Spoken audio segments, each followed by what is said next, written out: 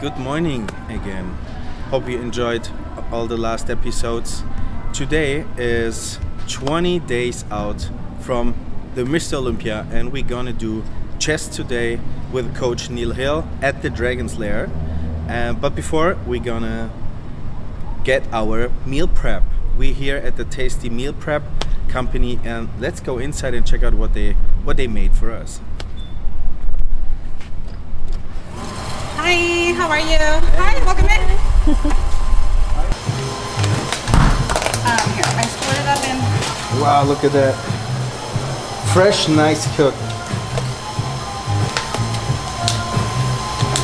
It's basically most tilapia, right? Mostly tilapia, yes. The ground beef. Yeah. So this time we did ground beef and I just sauteed it with onions and celery. Wow, that's perfect. It's easier to digest when it's brown? Yeah. Yeah, okay. Look at that. They have chicken sausages. So I know you said chicken, but I didn't give you that, of course. I wasn't sure if you did or didn't eat chicken sausage. They're tasty? Yeah, I think maybe actually something else to try. I'm gonna try it after my competition. They would help me. Huh? They would help me. The measuring cup? Yeah, can I take it? Yeah, you can take it. Special supplements.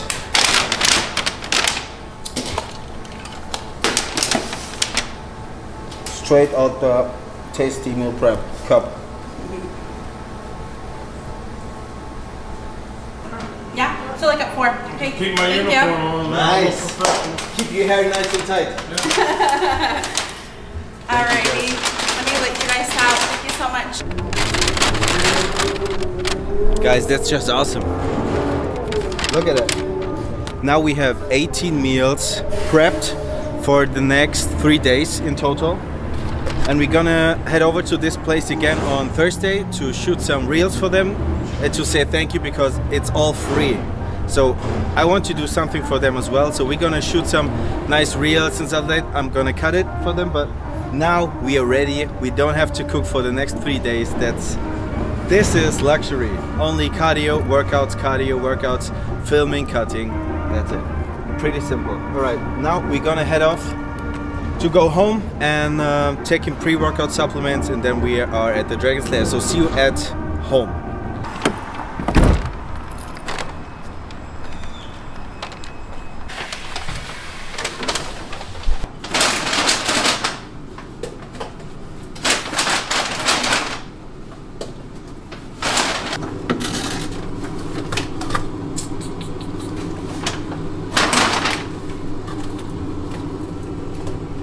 Welcome back. Actually at home. Now this is my intra workout. As you maybe already know.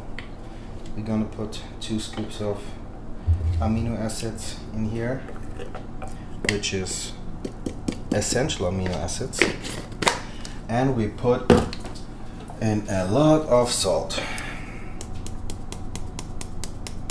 That should be a gram or 2 something. That's good. And now that's actually my pre-workout. 2 scoops.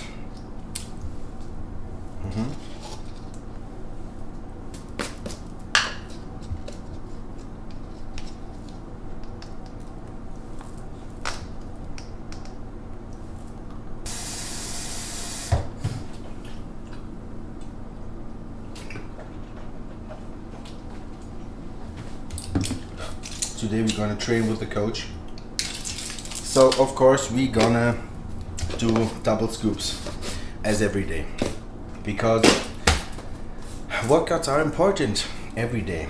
If you're training with your coach or you're training alone or whatever, make sure your workout is perfect. This is 2 cups of Alkagene. It's a mineral complex and we have the Thermospeed to fire me up. He will kill me today. We're going to train chest and tricep. And I think right after he's going to check me. He's going to check how I look.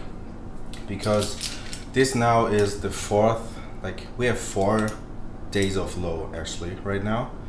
I guess tomorrow will be Tuesday. Maybe I can get another high carb day today or Wednesday, but I want to get shredded. This is more important than some extra rice or actually extra carbs. Alright guys, post-workout 50 grams.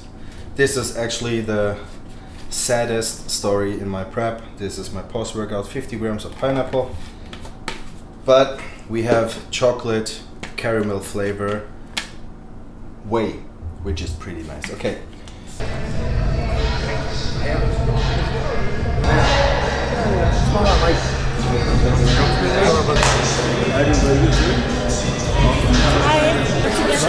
Look at that, what I got. He's not too happy about that. My first Y3T shaker. Thank you, coach. Right, next. Team, right? I feel special right now. Please don't destroy it. Yeah, I'm very special. Yeah, very special. That's right. Nice. Thank you.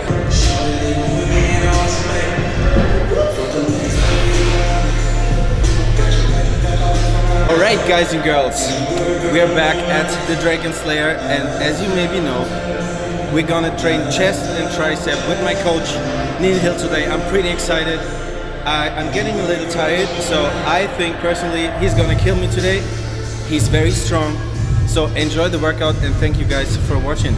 But remember, we're going into the show, actually in 3 weeks today, the show would have already been over. So 3 weeks yesterday, the show will be taking place. So these last stages of contest prep isn't really about creating an environment for muscle growth and development. It's more so creating a positive sense of stimulus and keeping that muscle fresh and alive, but at the same time making sure we're in a positive calorific deficit so we're able to manipulate fat loss and get harder and drier going into the show.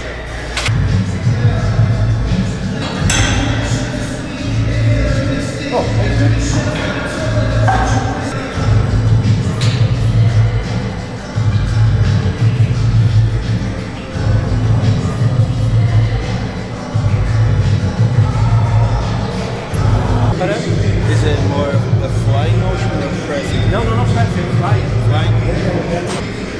Yep.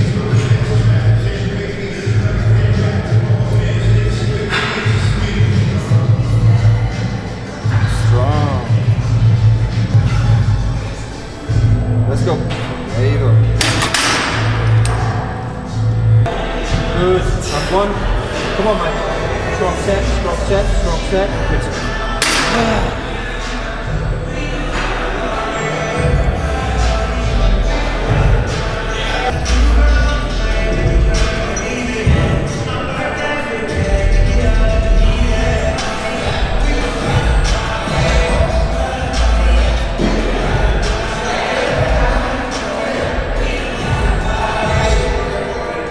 Okay, so we're going to be doing more like an upright seated press today as our second exercise. Now obviously exercise selection is really important in order for you to prioritize certain areas of a muscle group. We've obviously just done a seated upright cable fly on the cable kind of crossover there, sitting on a bench. Now remember, everybody's biomechanics and limb lengths and setups are going to be slightly different from one person to another. So don't just take it for granted that a piece of equipment that you sit into is going to be in line with your body requirements or needs. So when it comes to this machine, I like to sit super low. I use my feet planted tightly into the ground, and I can manipulate the height of my torso basically by pushing further up on myself or coming further down. I can also manipulate the area of stress and load within my chest by pushing forward on the actual seat, so I'm going into more of a slight inclined position. But our second exercise is going to be an upright press. Now this is an awesome piece of equipment, it's a great piece of equipment. The setups on some machines, are going to be slightly different from one to another, and of course some exercise is going to favor certain people. Don't ever pick an exercise because you're strongest at it, because in most cases When we're in our strongest, there's a possibility that we are going to bring secondary muscle groups into play, like shoulders or triceps. I get a huge amount of stimulus on my chest from this exercise, whereas maybe if I use a different piece of equipment, or should I say a different brand, the setup's going to be slightly different. But this is going to be our second exercise, upright Arsenal strength press.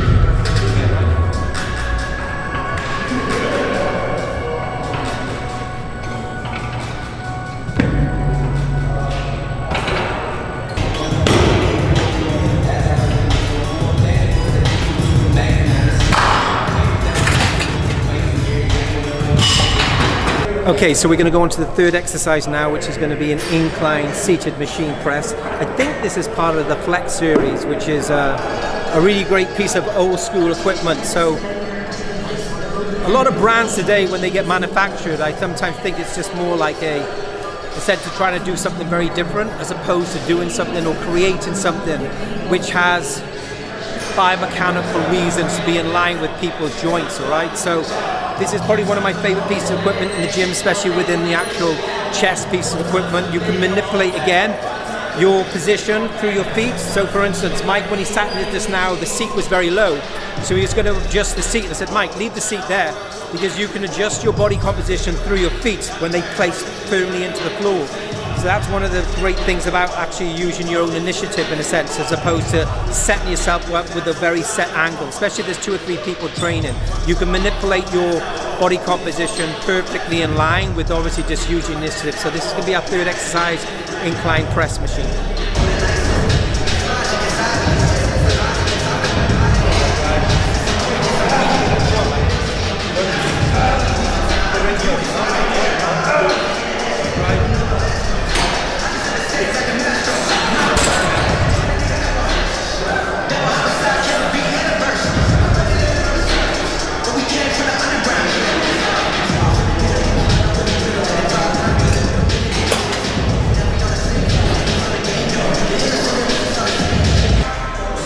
Said to me, hey, what do you think about doing 1 set of warm-up and then really 1 heavy all-out set? I think it's fucking stupid. You've done nothing to create an environment to prime yourself physically and mentally before your working sets. Injury prevention is a massive staple part of training. It's really important. So if we look at some of the greatest all-time athletes, Dorian Yates, tore his bicep and tricep. Do I feel that he did that because he wasn't putting the time into warm-ups? No. I feel that possibly happened because of his style of training consistently. There was no indirect deload weeks. Now, nobody has a crystal ball. Nobody can actually say exactly why Dorian tore his tricep or bicep. But I'm sure, looking back, there's a possibility that he may have looked to do some form of manipulation towards his training, which maybe allowed him to further himself in the industry, right? You know, he's one of the greatest all-time Mr. Olympias, probably my favorite all-time Mr. Olympia, just because of his mindset and his outlook towards his craft indirectly. So, you know, we'll do a video on what I feel high-intensity training is, or what intense training is as far as the application is concerned, at some point over the next number of days with me and Mike.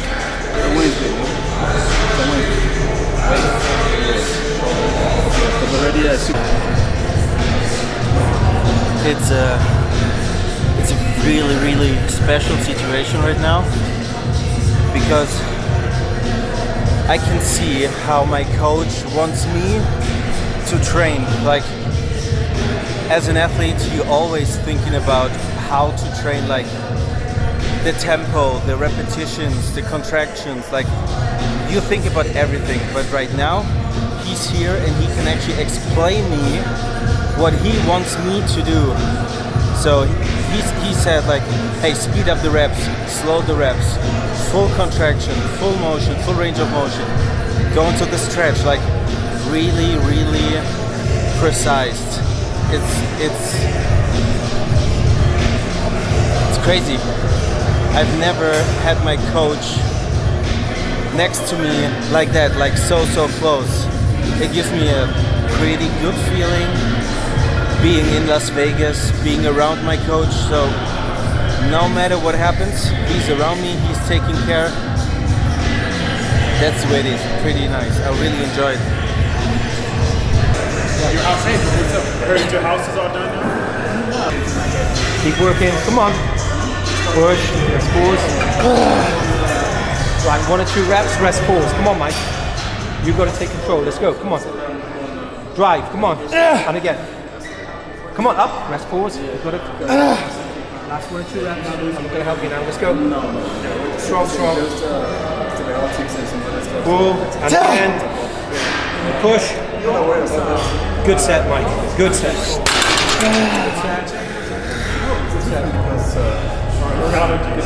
In the summer.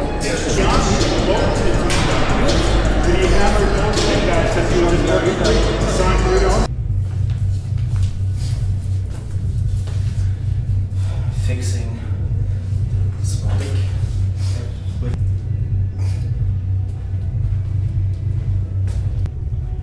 Don't put so much bend in your knees. Just come up a little bit more.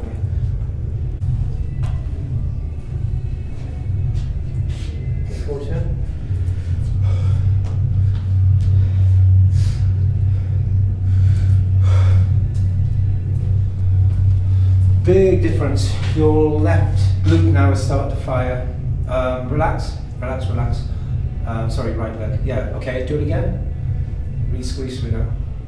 Squeeze through those glutes, Mike. Come, lean back a little bit, don't forget, like I told you. Don't lean fucking forward, please. Relax. Good. Compulsory poses.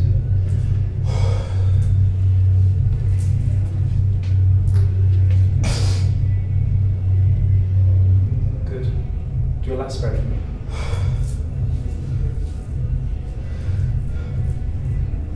Good. Squeeze through that chest.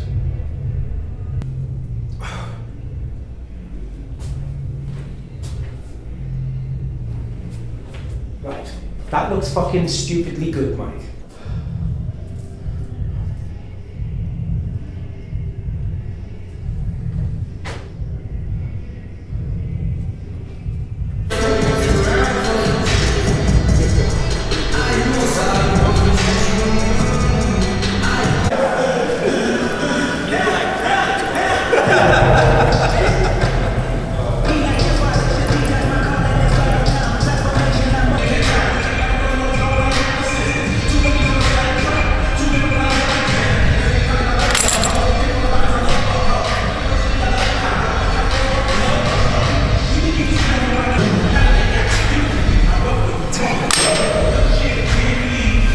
That's funny. I was training tricep first exercise, and then there was a girl. He was like, "Hey, you're Mike, right?" I was like, "Hey, yeah, hey, nice to meet you." "Oh yeah, I'm living in Sintheim. Like Sintheim is 20 minutes next to my city where I'm born and raised." He's like, "Hey, what up? You're from the hood?" That's cool. This is the girl straight out my hood, Jana. This is Jana. She came all the way to Vegas to compete at the Olympia. No, he's here business-wise, but I'm really happy to have something here out from my hood. Like Sintheim is really my hood. It's a lot. You like the gym? I like it a lot, yeah. I don't give it Uber, and I researched for it previously, so this was one of my favorite spots to go here. Yeah. So I have really lifetime goal. check.